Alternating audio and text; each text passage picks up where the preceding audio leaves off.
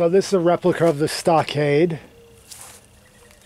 You know, one of the reasons why stockades were rarely built during that time was because wood was precious. And this was the prairie, so there really wasn't much wood. A lot of times the wood had to be bought from the east, so that was at a premium, and that's why the original buildings and even replica buildings, for the most part, they're adobe.